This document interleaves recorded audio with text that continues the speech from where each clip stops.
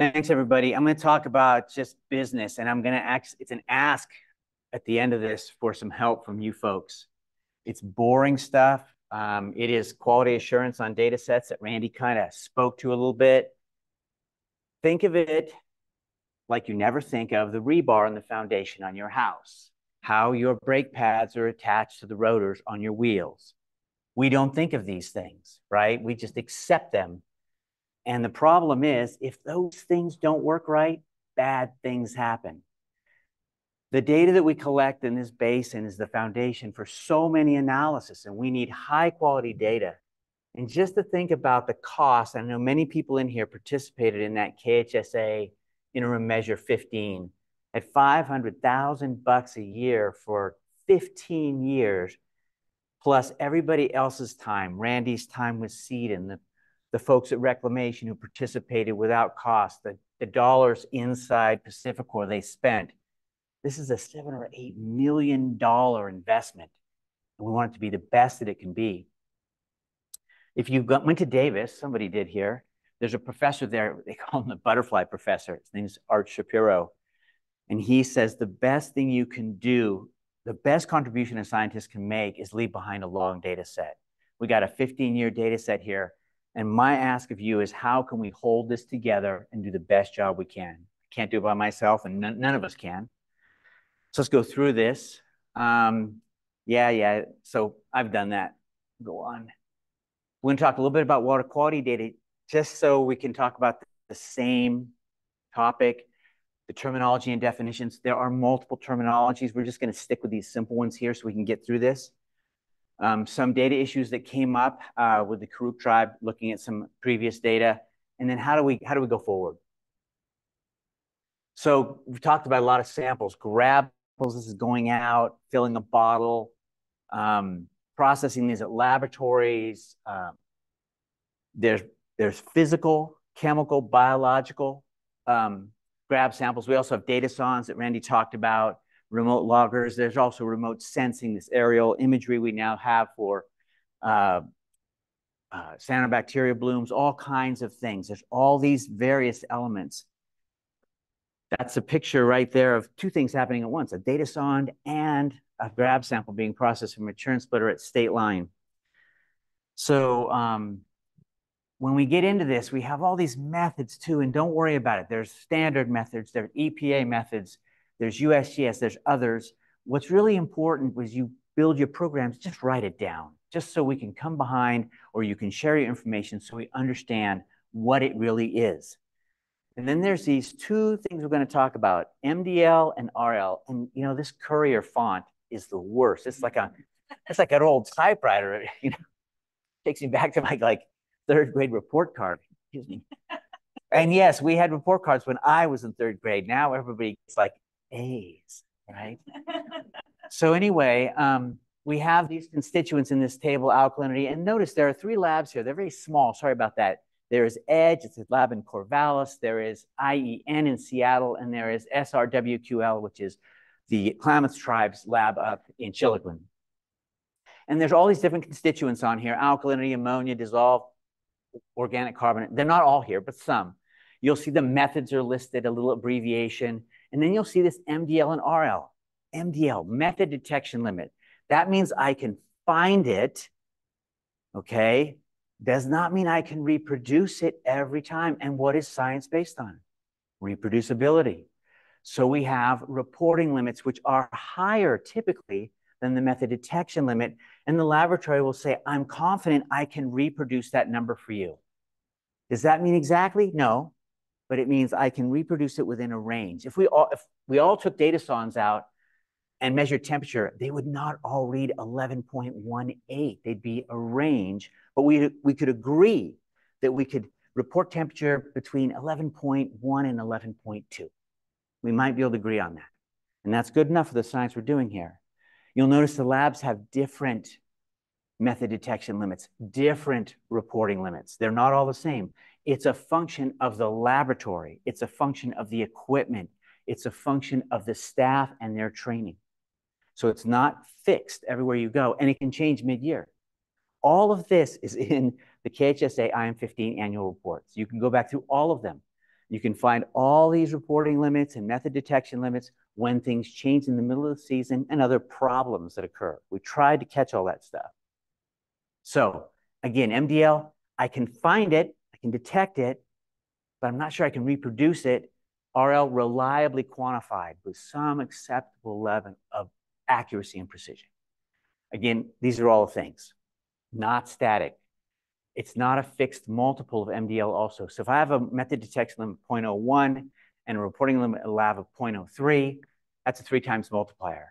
That's not always the case for that constituent or that laboratory. Basic stuff. This is not rocket science. If you really wanted to, and I get the vibe right now that you don't really want to get into this, okay?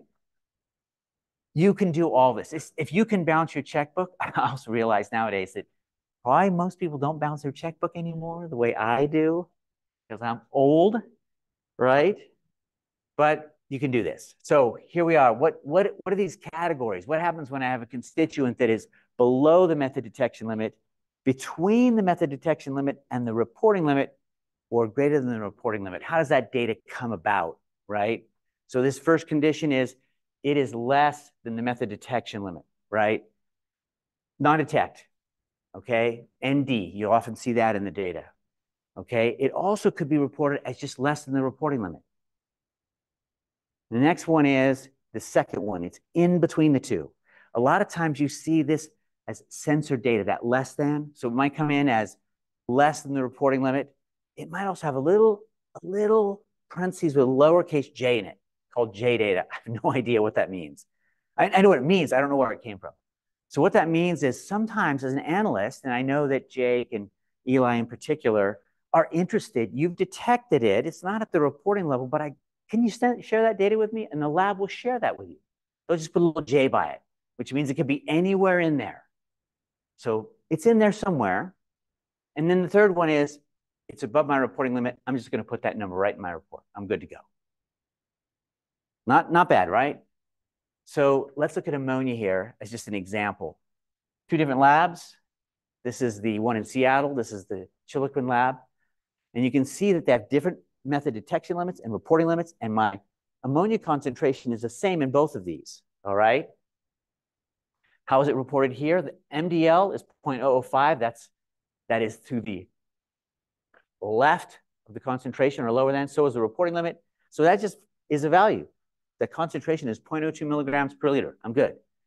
Down here, it's sitting in between, okay? Because a different lab, different equipment, different trained people. That's what they can do. It's all right. I'm not saying anybody is better than or worse than anybody else. No judgment, right? But it's in between. So we just might report that as CNH is less than 0.03, censored data.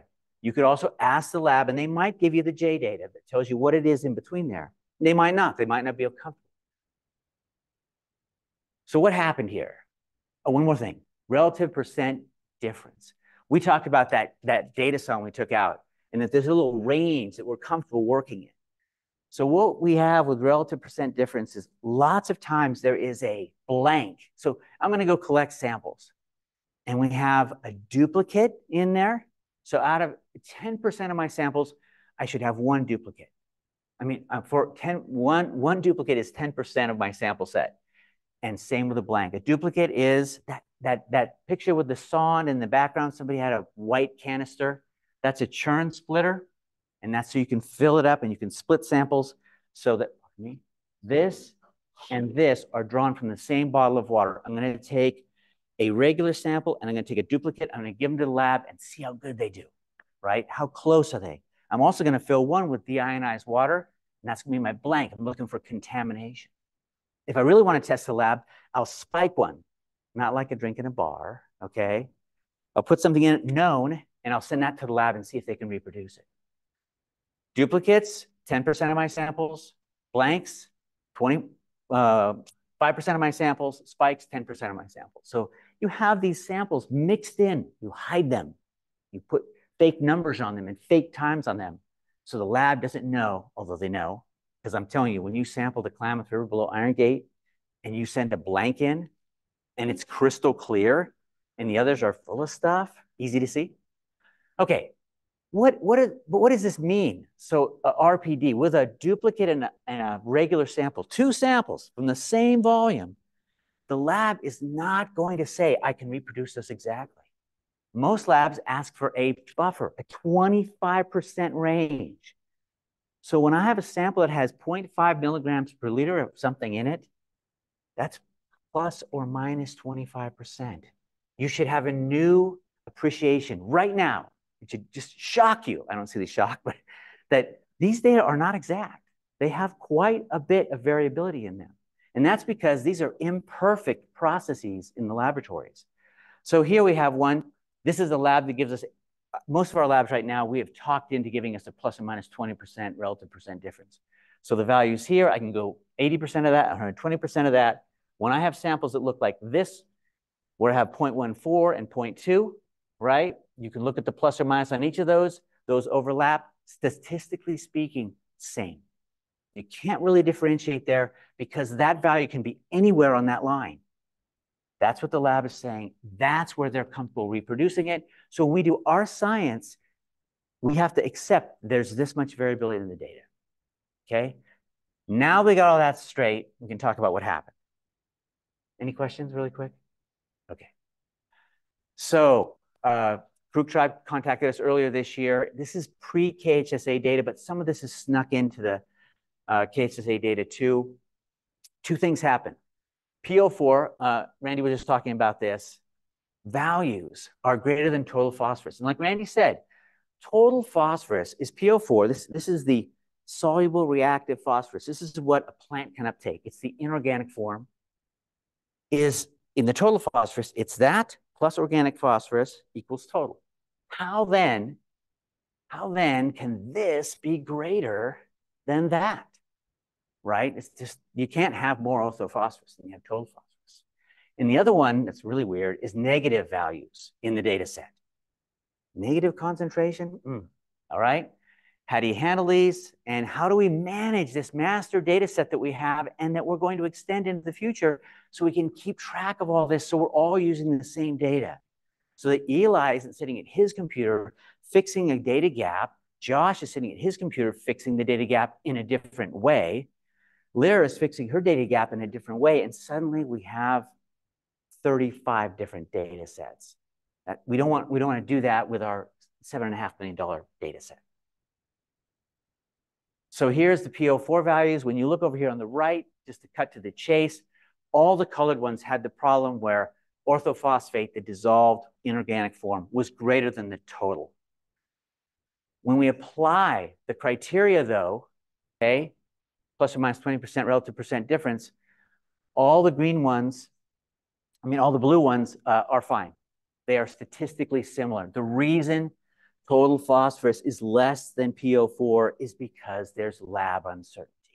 There's just plus or minus 20%, and one can be 0.1 and one can be 0.09. That's close enough. In fact, when I get a data set from a new lab, the first thing I look at is TP and PO4. I look at the whole thing.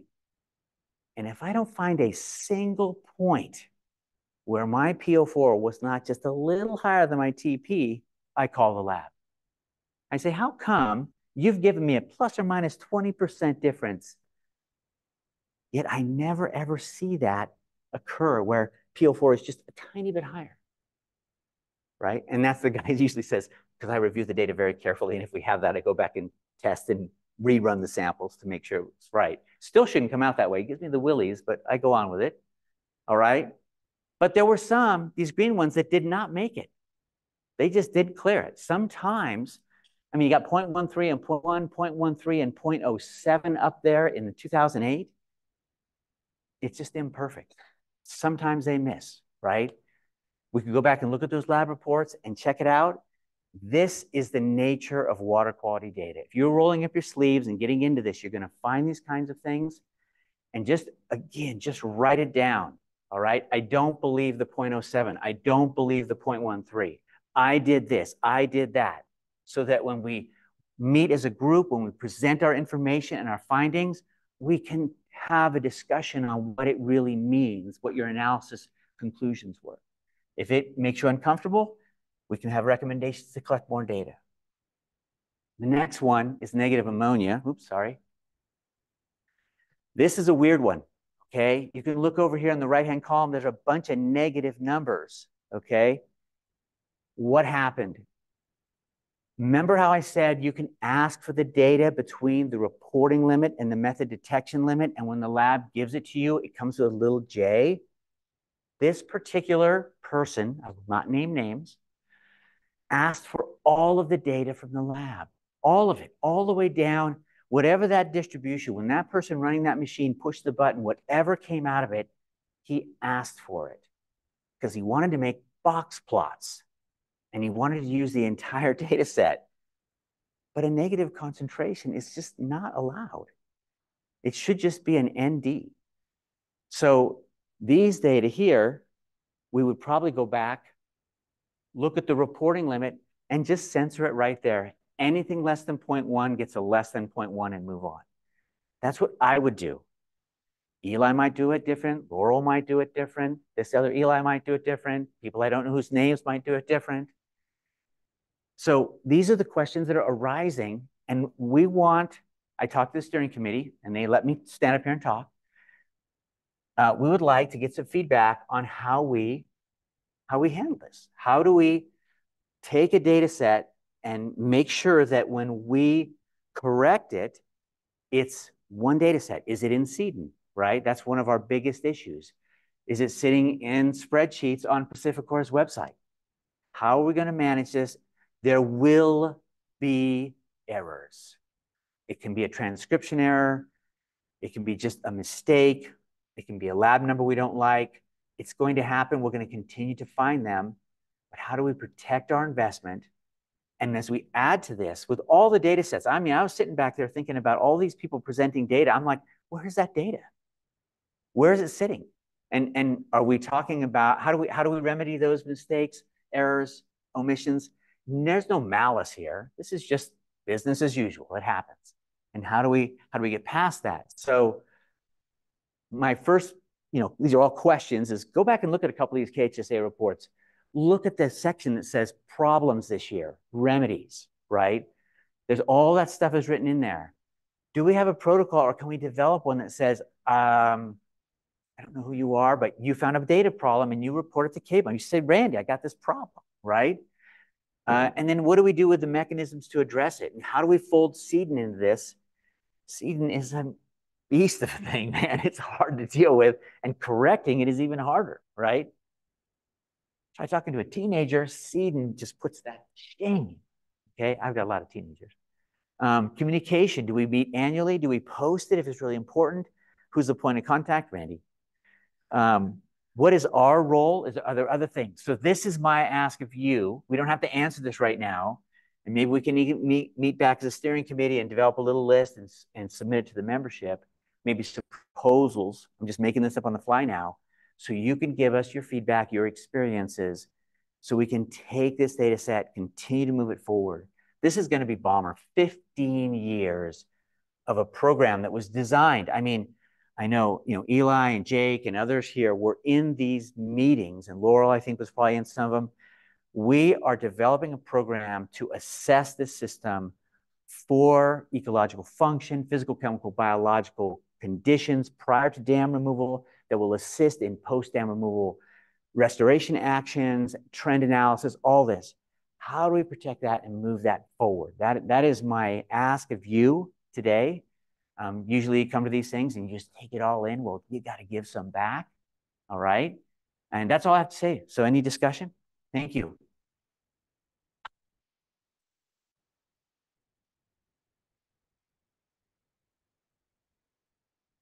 Questions for Mike?